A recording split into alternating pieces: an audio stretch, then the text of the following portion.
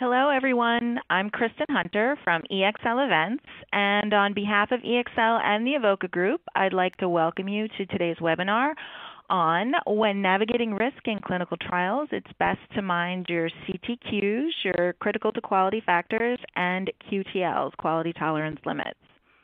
As many of you know, EXL and Avoca have an established partnership with the goal of providing the industry with valuable information through presentations at conferences as well as webinars like this one. There's just a couple technical things I want to get addressed before we get things started. To the left of the slides on your screen, you should see a Q&A box.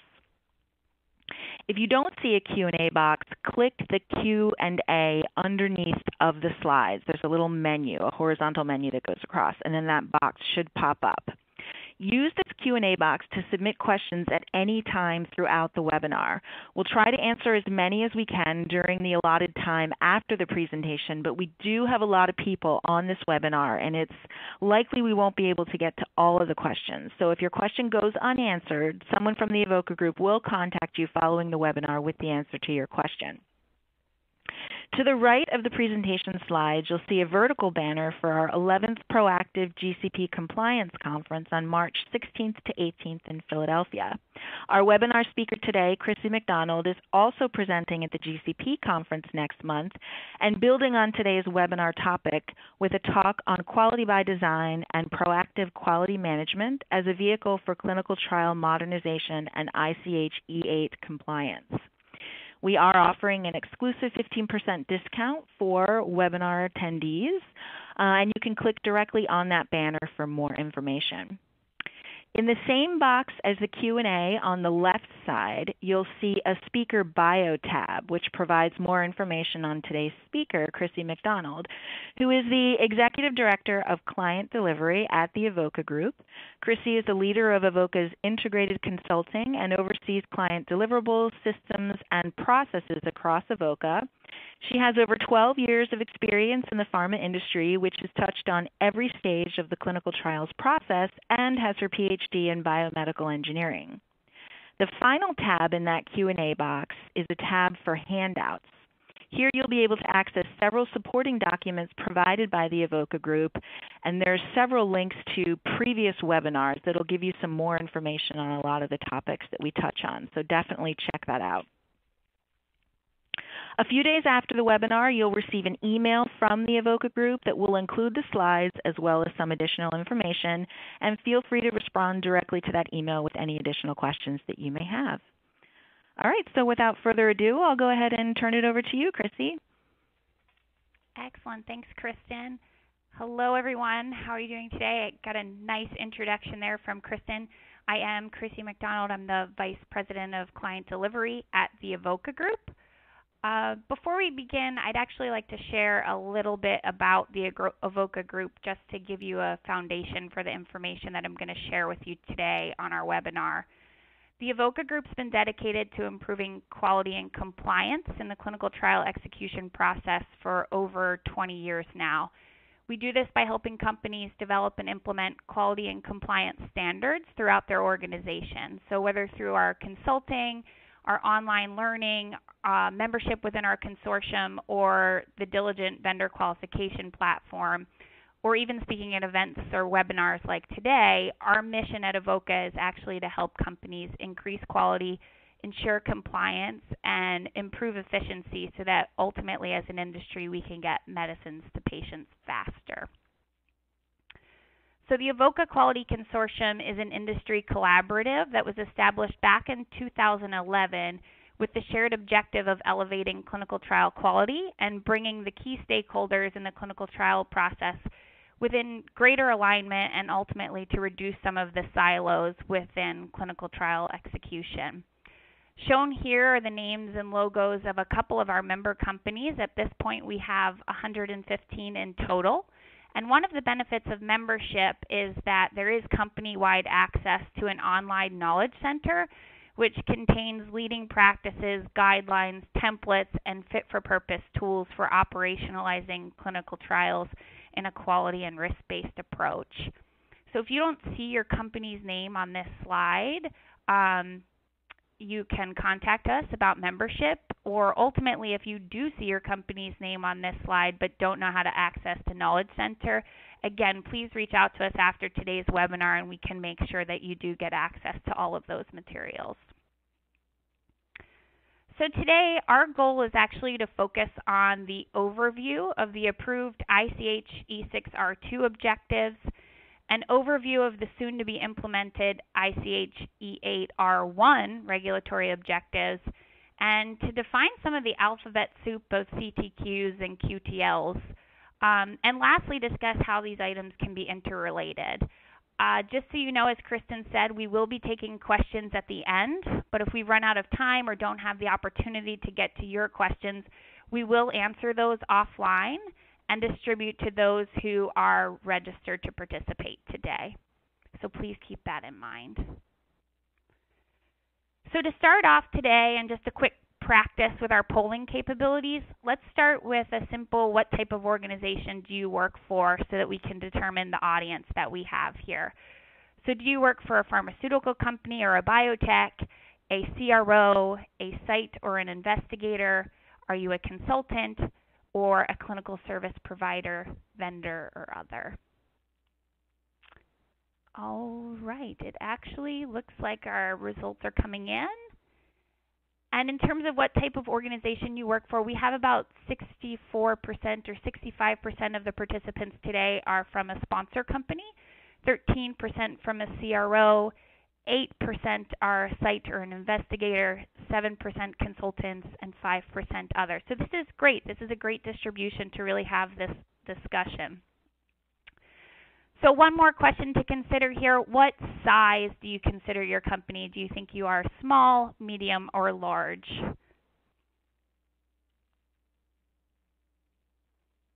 All right, keep those responses coming in here.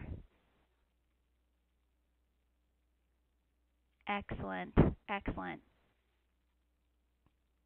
This is great. Okay, we're going to close this down here. And we'll be doing more polling throughout. So now that we've had some good practice here, it looks like we have a nice distribution. We have about 49% of the participants today from a small organization, about 31% from a medium, and 18% from a large. So this will be a nice distribution of questions to really see how these new regulatory requirements and changes affect different size organizations, if at all. So in terms of ICH E6R2, we should all be familiar at this point in time, but after 20 years, there were quite a few drastic changes to the guidance and ultimately what is required for executing a clinical trial. ICH E6R2 had a focus on quality management and incorporating quality by design by minimizing risk through planning and focusing on the ability to measure and mitigate issues at the first detection of a signal. Ultimately, by doing that, there's the expectation that you're conducting routine risk reviews and investigating the root cause of emergent problems as part of the corrective actions. In doing so, it requires the use of data and pre-established quality tolerance limits, which we know is the focus of today's discussion, to assist with decision-making that's relevant to patient safety and data integrity. The guidance for R2 also stresses the importance of risk-based strategies in order to provide oversight that's commensurate with the risks that matter, to document the rationale for that chosen strategy, and to show reports of following the chosen strategy, which indicates a responsive and ultimately a dynamic system of oversight versus the static or firefighting system of oversight that we frequently see within the industry today. And lastly, the guidance encourages the use of risk-based monitoring, risk-based oversight. So an example is providing the appropriate oversight aligned to the vendor. For an example of this, a CRO executing the entire clinical trial on the sponsor's behalf would require significantly more oversight than, say, a clinical service provider that's providing translation services in a country that's mainly English-speaking. So, and another important and specific call out in ICH E6R2 is that ultimately the sponsor and the investigator are going to retain that responsibility of quality and patient safety and data integrity. So therefore, regardless of how the trial is outsourced, the sponsor is going to be responsible for that conduct. So prior to ICH E6R2, the industry was mainly paper-based, as we know, and ICH E6R2 called out the use of electronic systems, such as EDC, as a preferred method of clinical trial conduct, and requiring validation and quality control of these systems that are used to collect data throughout the clinical trial process. In addition, there was explicit guidance or guidelines that was provided for serious breaches, noting that sponsors are required to inform regulators where warranted by local authorities when noncompliance is a serious breach of protocol or ultimately good clinical practice. And the last item that was updated with R2 was regarding essential records. So there was a reiteration of the traditional expectations of documents in the TMF complying with ALCOA, except this time there was an additional C added at the end, which stands for completeness. So the expectation is that those documents within the TMF are also complete. In addition, it notes that some documents which were previously not deemed essential are now going to be considered as such. So these documents are things like a risk review or a risk management plan that dictates how the risks are going to be reviewed and acted upon throughout the trial. So that expectation is that that chosen risk management method for the trial is documented within the CSR, as well as the quality tolerance limits and any deviations from them. So now we've got a little bit of a background on what these requirements are for ICH E6R2, and knowing that it is now implemented in full effect, we want to know to what extent your organization has taken steps to be ICH E6R2 compliant. So are you currently 100% compliant? Have you done a great deal of work and you're almost there? Do you need to know, or do you know what needs to happen but haven't made the move yet? Or ultimately, is your organization unaware of any revision that's occurred? So go ahead and take a moment and select your response here. We're going to move through to close this. So about 7% of you on the phone today are 100% compliant, and to that I say congratulations. That is fantastic. There's about 72%, and this is typically what we see across the organization or across the industry when we're out speaking, when we're doing consulting work, etc. That about 72% have done a great deal and are almost there. 16% say that they know what needs to happen but haven't yet made the move. And there's 3 of you out there that were not aware of an ICH E6 revision. So that's a very interesting distribution. And at some point, we should and we can have that discussion about, how and why the difficulties are there in implementing that. We get a lot of feedback on it's very much a organizational change management and really changing behaviors that are the cause of difficulties in implementing ICH E6R2 changes. But now that we've discussed that, I think it's actually important to talk about ICH E8R1, and different from ICH E6R2 in that R1 is actually still in draft format. So the expectation is not that you are fully compliant yet, but I think it's important to look at some of the important changes that are noted in this revision or the draft revision.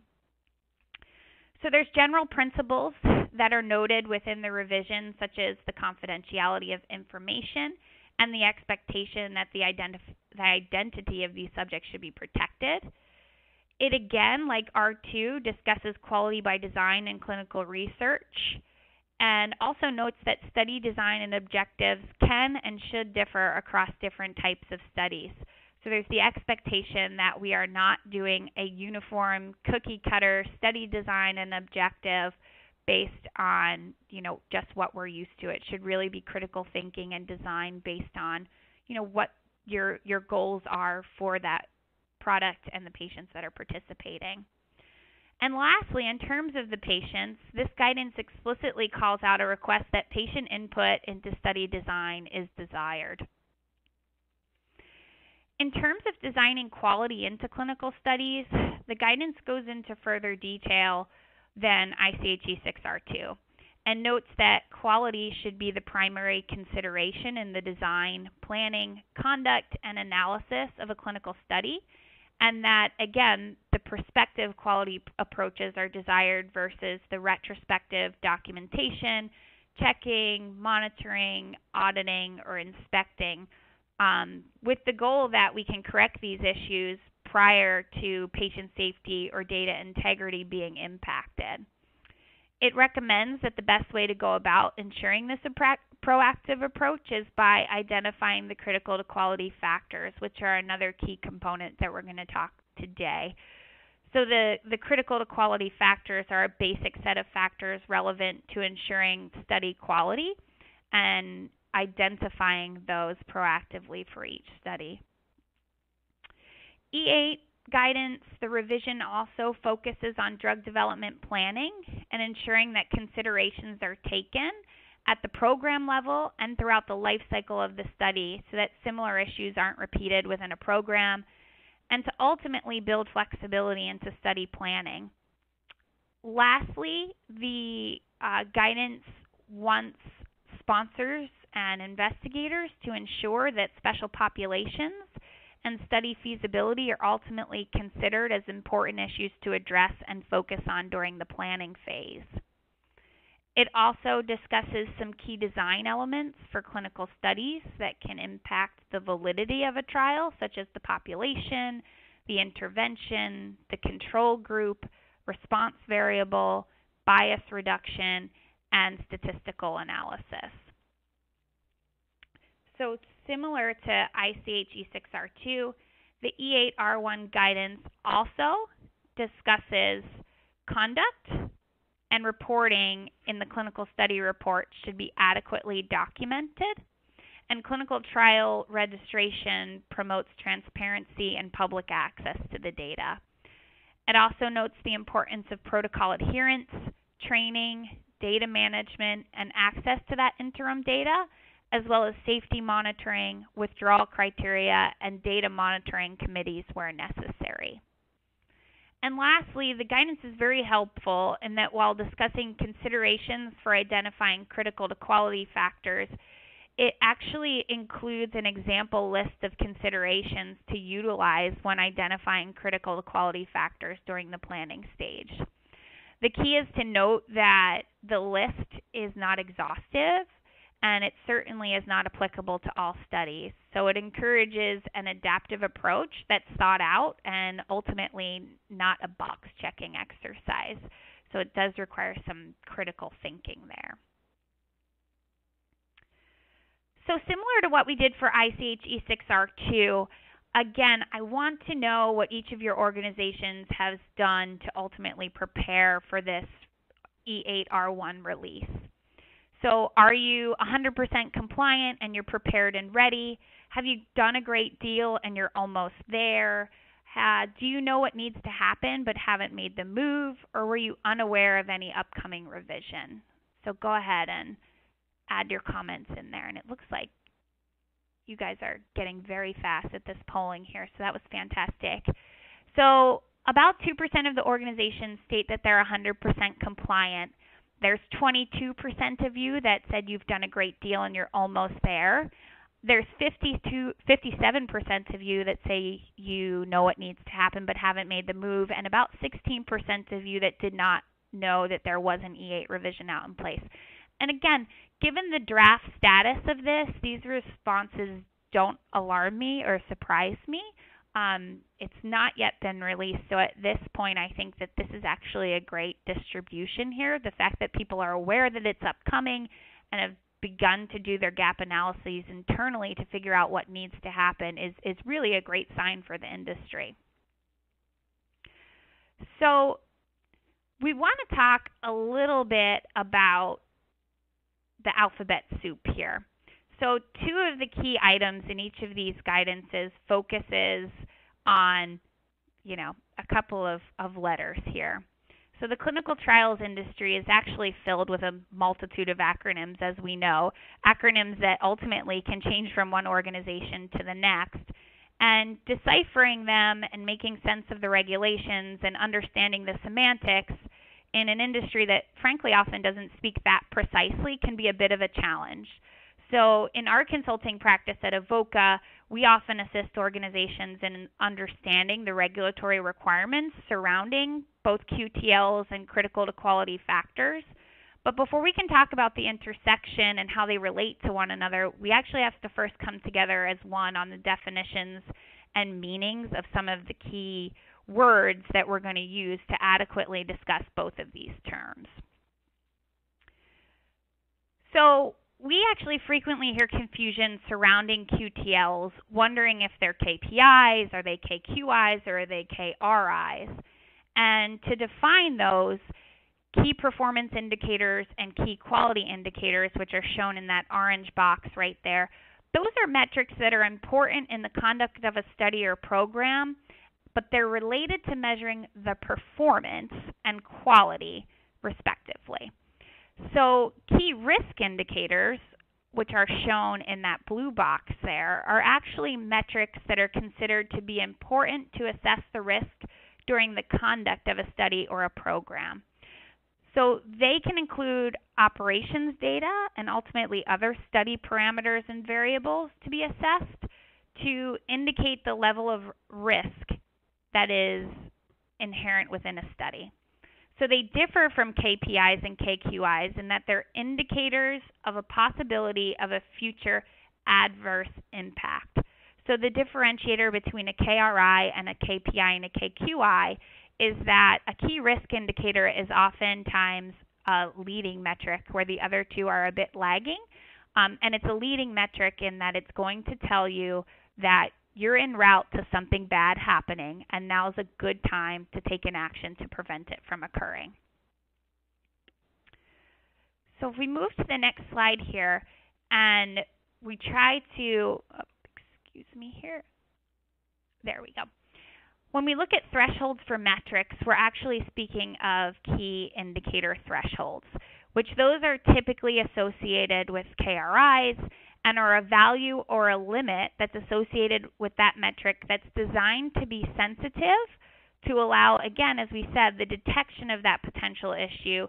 And ultimately, if you reach that threshold, then you can take an action that would mitigate or manage that risk. So in the KRI, or in some cases, but a little more rarely, a KPI or KQI threshold is met, an appropriate action is taken, and that action is often outlined in the risk management plan as you're identifying these KRIs that you're going to follow throughout a trial. So the difference between a key indicator threshold and a quality tolerance limit is that a quality tolerance limit is applied at a trial level variable or a risk parameter. So it's used to assess if a systematic trend has occurred and if action's needed.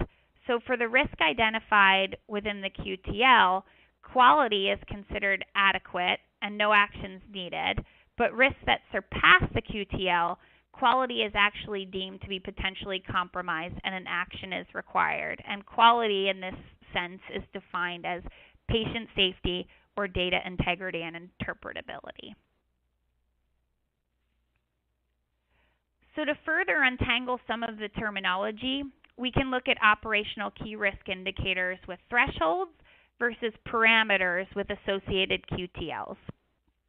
So as we stated, in some cases, a KRI and a QTL parameter may be used with the same trial variable. An example is one that we're showing here.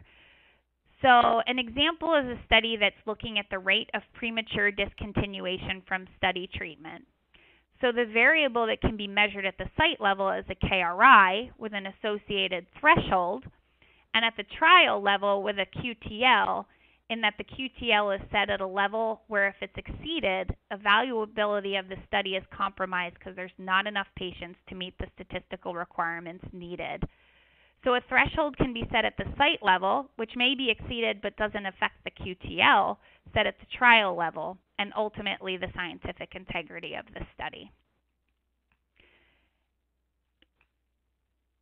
So put simply, The QTL is a level, point, or a value associated with a parameter that should trigger an evaluation if a deviation is detected to determine if there is in fact a systematic issue. So in the previous example, the upper QTL would be the maximum number of patients that can prematurely withdraw from the study while still allowing the study to be statistically significant. If the limit's reached, then a decision needs to be made in that the protocol may need to be modified to add additional patients, or more drastically, the trial may need to be shut down if, for instance, there's not sufficient budget to add additional patients to the trial to make it scientifically valid. But because of the severity of meeting this QTL, what you'll see here on this image is that there's oftentimes a secondary limit assigned as well that would give you the opportunity to take a preliminary action or a preliminary option. So in the example that we've been discussing, you could set that secondary limit at perhaps 50% of the patients that could withdraw with the study still being evaluable. And if that secondary limit is met, then you would have an appropriate action or mitigation in place, whether that be additional training for sites to discuss the eligibility criteria and the importance of selecting patients that can participate in the trial for the duration that's required.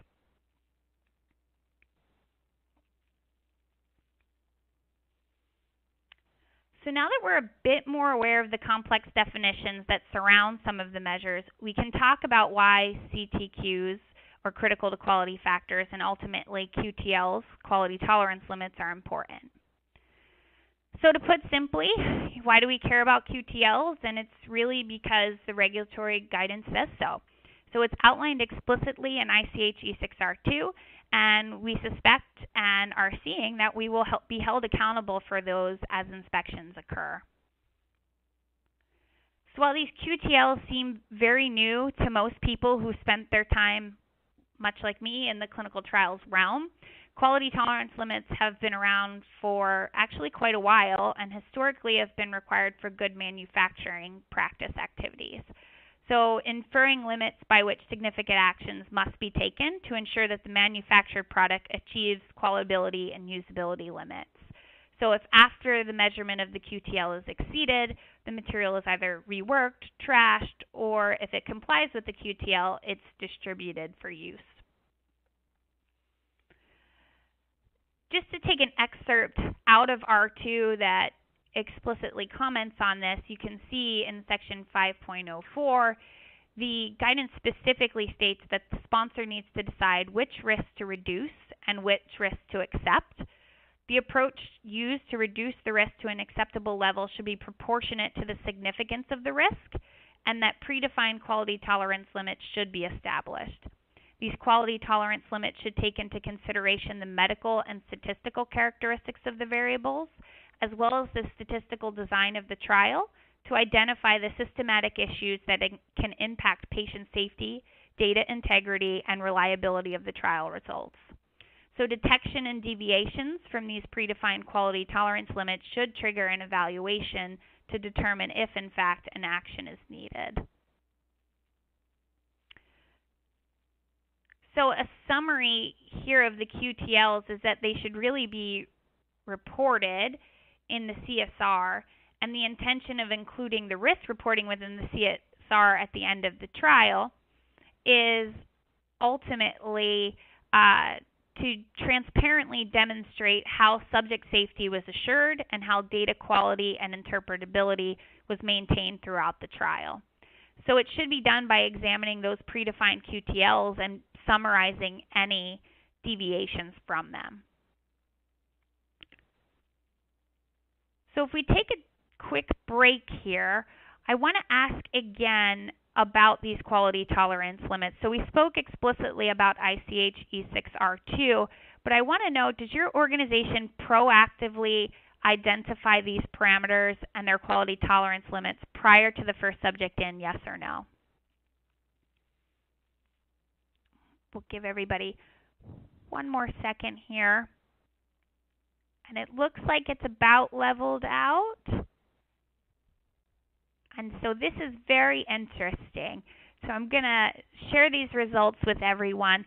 And despite the responses that we had about people feeling as if they were almost there for ICH E6R2 compliance, we actually have a majority of respondents say that they are not proactively identifying quality tolerance limits and parameters to follow for that. So what I'm supposing is that most people who did respond that they're almost there, what we hear throughout the industry is the setting of these quality tolerance limits is oftentimes the barrier to organizations feeling as if they are 100% ICH E6R2 compliant.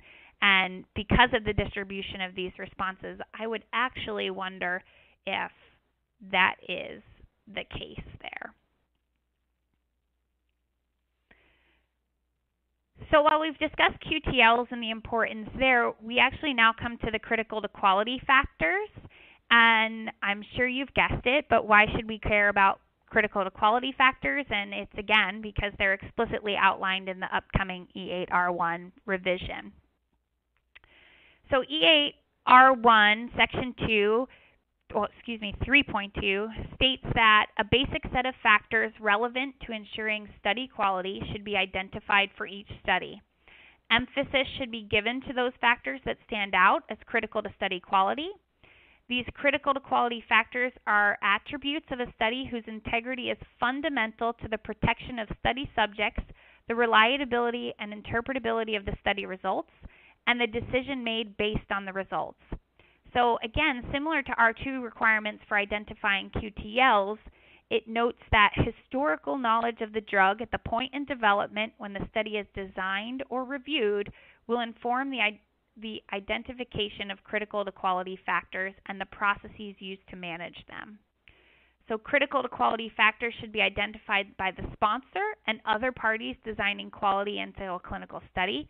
So an example is the investigator and the patient if they're required to execute on factors that are critical to quality.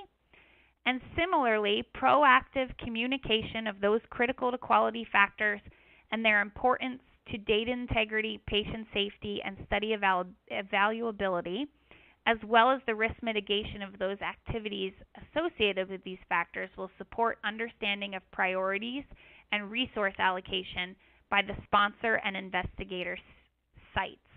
So I'm sure that some of that language sounded familiar.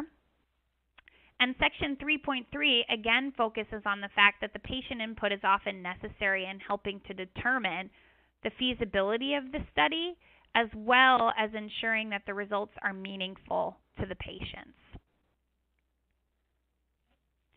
So lastly, this guidance offers a rare glance at providing some insight on how to best implement a process to identify the critical to quality factors. And it ultimately focuses on establishing a culture that supports open dialogue. And that's really because to adequately discuss critical to quality factors, you oftentimes have to have had experience in what went wrong. And if you're living in a culture where talking about issues that have come to fruition and how that occurs, then you're not sharing those lessons learned that can actually help to prevent those from the future.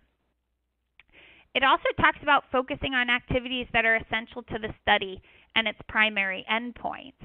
That's to engage stakeholders, and again, it asks that we engage stakeholders in the study design. And that's because there's the hope that if we engage the key stakeholders in study design, we're going to be able to ensure a decrease in protocol amendments and ultimately ensure feasibility of the study. And I guess not only feasibility of the study, but also to ensure that there's a meaningful trial design and the outcomes are really what patients are looking for and looking to participate. And last but not least, it's again another one of those alphabet soups there, is that reviewing the critical to quality factors is really important to ensure that quality is upheld throughout the clinical trial process. So again, this is not like traditional approaches prior to R2 where you identify these critical to quality factors once, you document them at the beginning of the study, and then you actually never look at them again. It's really forcing the issue that we want to be looking at these critical to quality factors. We want to be monitoring that risk throughout the trial and keep looking at them and showing that we're looking at them on an ongoing basis. So as we just discussed, identifying critical to quality factors and ultimately the quality tolerance limits go hand in hand. But one of the things I do want to ask now is, does your organization proactively identify these critical to quality factors? So yes, and you're formally documenting them. Yes, you're identifying them, but you're not formally documenting them. Or no, you're not identifying them at all.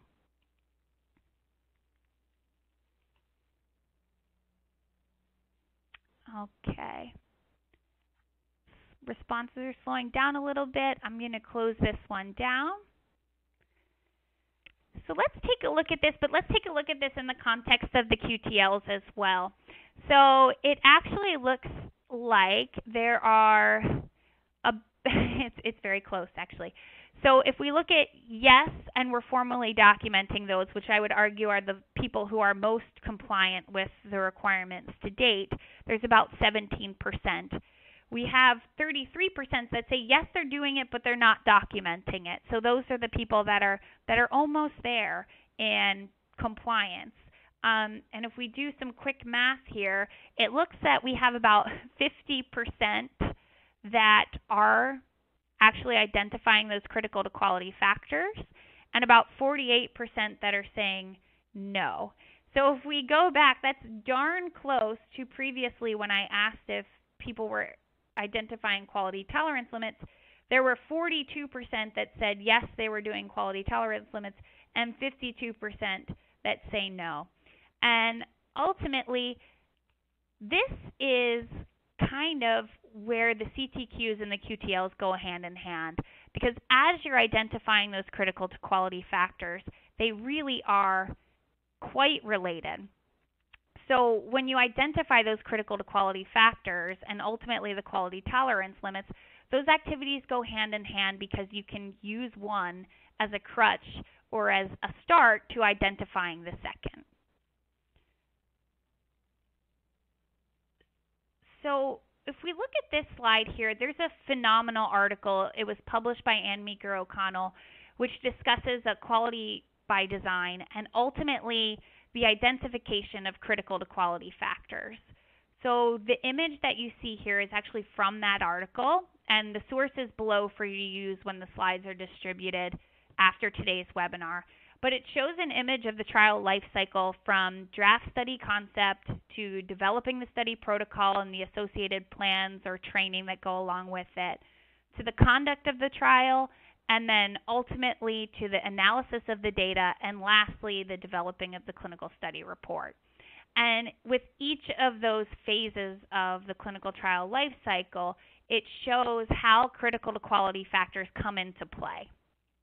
And I think it's important to look at that and also talk about how quality tolerance limits tie in there as well.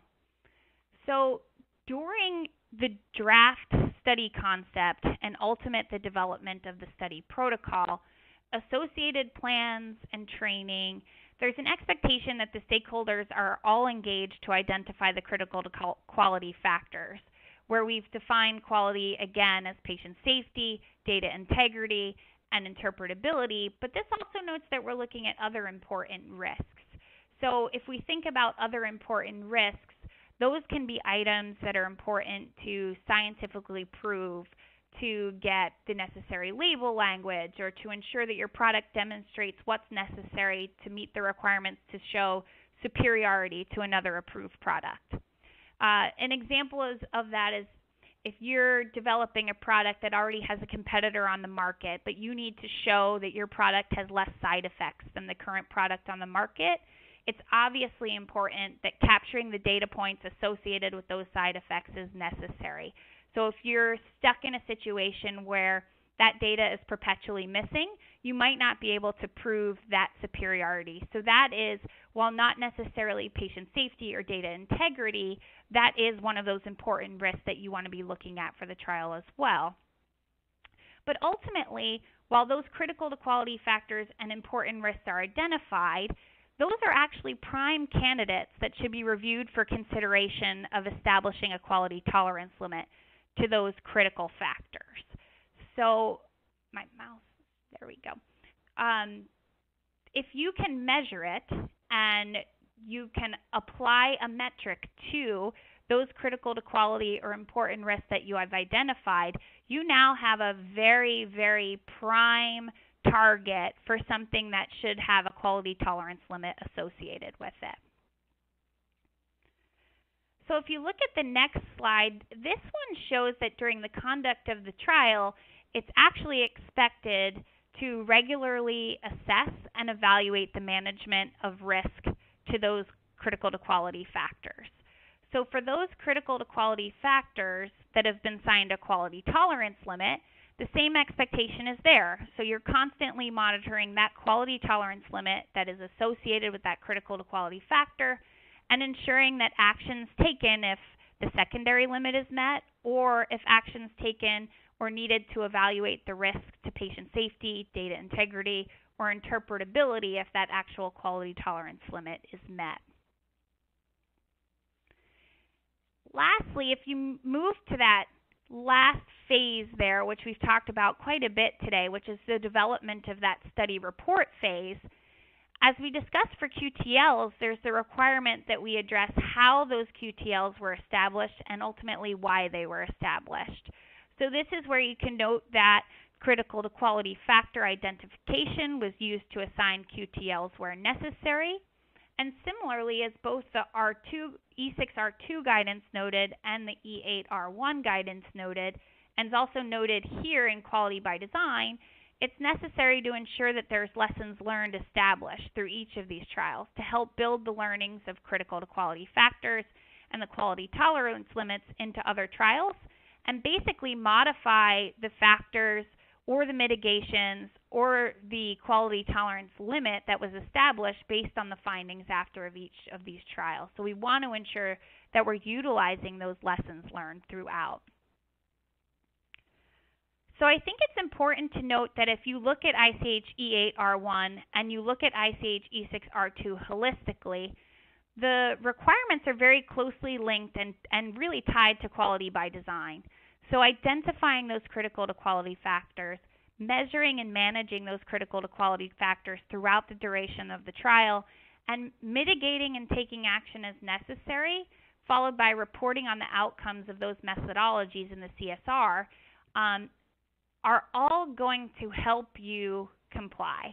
And if you can utilize all of those lessons learned for each of those trials when you begin to repeat that process again for another trial, you are really in great shape. So in terms of the intersection between the CTQs and QTLs, there's really a clear focus on upfront planning and proactive response. And if you can do that, you're really winning. So at the end of the day, we can do a quick synopsis of what this all means. And before the trial begins, we actually want to ensure we're identifying those critical to quality factors and determining if they're measurable. And if they are measurable, we want to assign those factors a quality tolerance limit. And when we establish those quality tolerance limits, we've talked about this on previous webinars, but we want to be limiting those to about 3 to 5 parameters that we can prospectively define and plan for those parameters how we're going to address any deviations that arise from those QTLs. When we move on here, at the end of the trial, we want to ensure that within the CSR, we're describing the risk strategy that was employed and providing a summary of the QTLs used as well as any of the deviations that were taken and the actions that were taken to support those deviations. And the great news is that if you can proactively manage and monitor these and continue to implement the lessons learned from each study into the next, you're certainly going to be in great shape, and really you're going to be winning at that game of alphabet soup. So before we get into some of the questions and answers, I do want to thank everyone for attending today. We know how hard it is to take some dedicated time away from your day-to-day activities, so we greatly appreciate you joining us for this discussion. And we hope you took something away from today that makes your job a little bit easier tomorrow. So again, we'll get into some of those questions and answers, but I do want to thank you for joining us today. And thank you, Chrissy. That was fantastic. We do have quite a few questions that have come in. And just to confuse everyone and, make you want another cup of coffee, we have another Kristen on the line, Kristen Bennett from the Avoca group, who's going to be helping out with some of those questions. So over to you, Kristen. Hi, thanks, Kristen Hunter. So we have had some great questions come in, so we will start with Chrissy. Are there any standard CTQs to consider? That's a great question.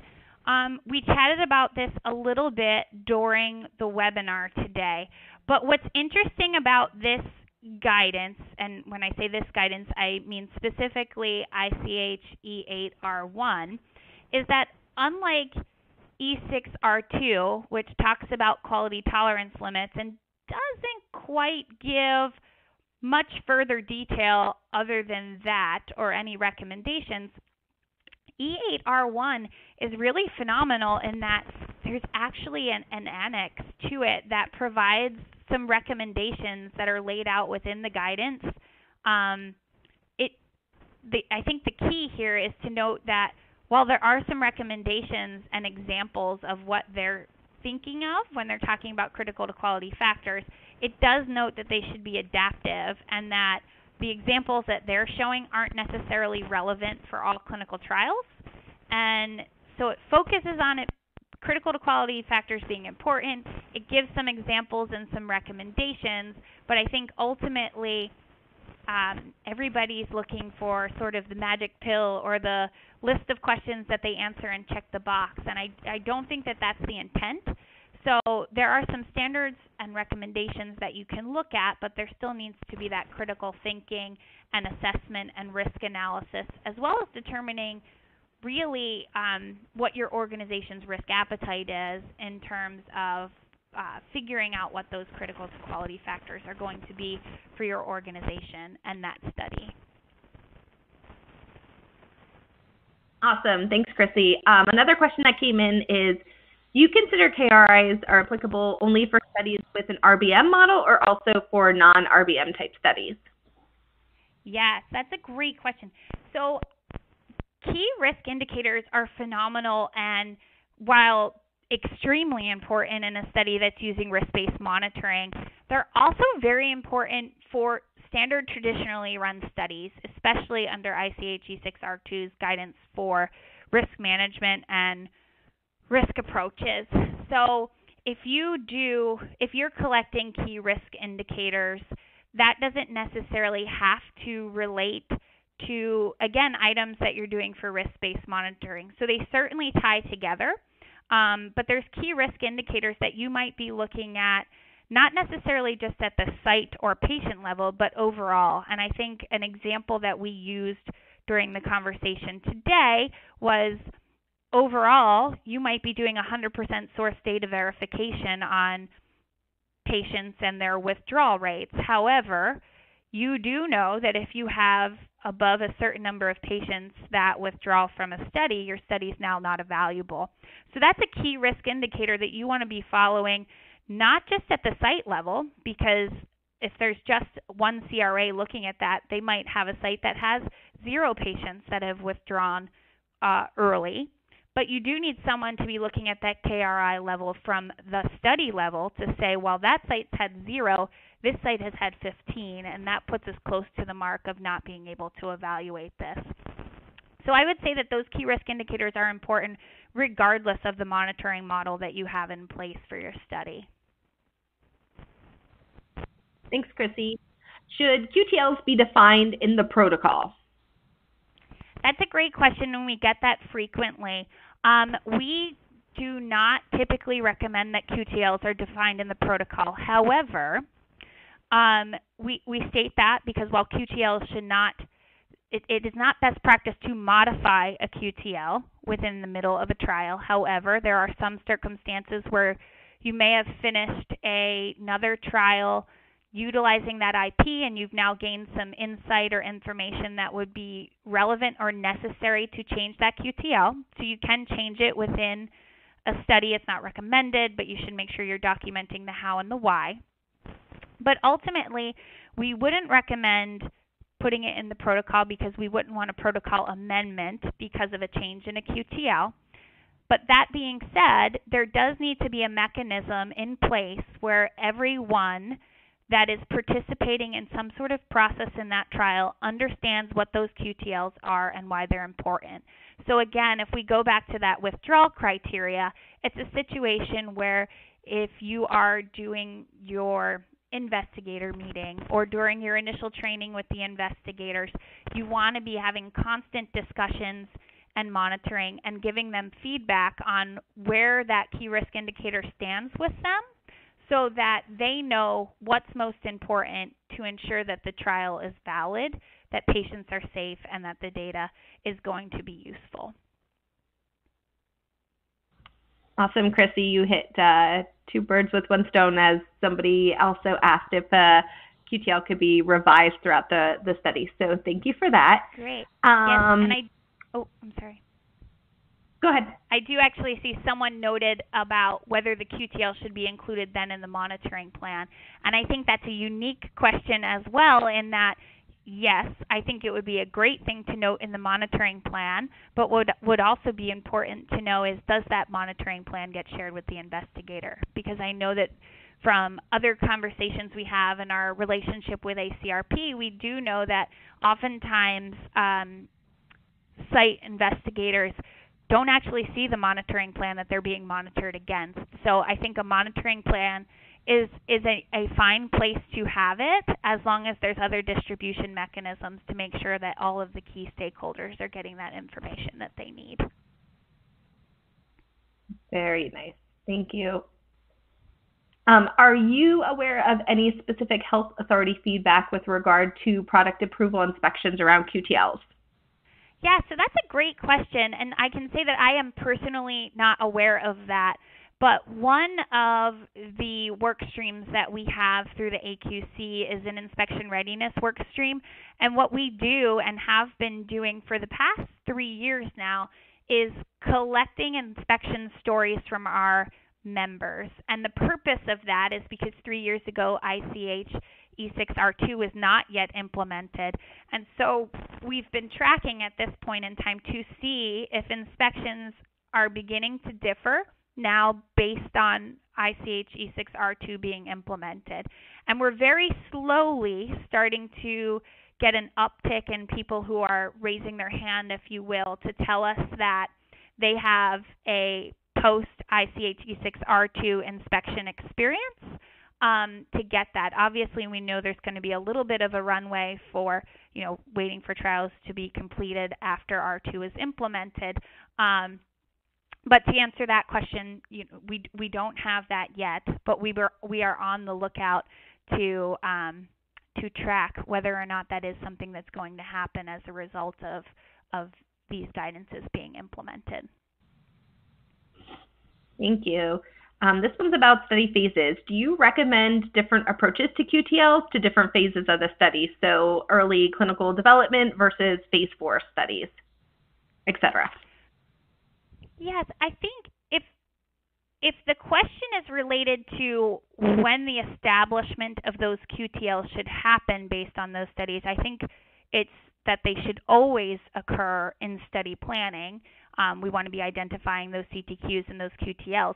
If you're asking if the quality tolerance limit would change based on the phase of the study, I think yes, that's definitely feasible. Those critical to quality factors, and ultimately if you choose to establish quality tolerance limits associated with those critical to quality factors, those are going to be dependent on the primary objectives of a study and oftentimes the secondary objectives. So that will change based on the phase of the study. Those objectives are going to be very different. So theoretically, those QTLs are probably going to look different as well. Thank you. This one's about regarding limiting the amount of QTLs. Are exceptions possible? It's noted, not more than essentially 3 to 5 per study. Are exceptions possible? Yes, that is definitely possible. Exceptions are definitely, I think if you have a very complex protocol, then it's feasible that you're going to have more critical to quality factors, and therefore it can be more than 3 to 5. 3 to 5 is our recommendation because that is aligned with the expectation of what the guidance is asking for, and it's looking for those systematic errors that are happening, not random errors. And frankly, it's also to help avoid the confusion, because a lot of times we ask member companies or webinars or at conferences, how many QTLs are you tracking? And there becomes the confusion that these QTLs are the key risk indicators or the key performance indicator metrics that they're tracking.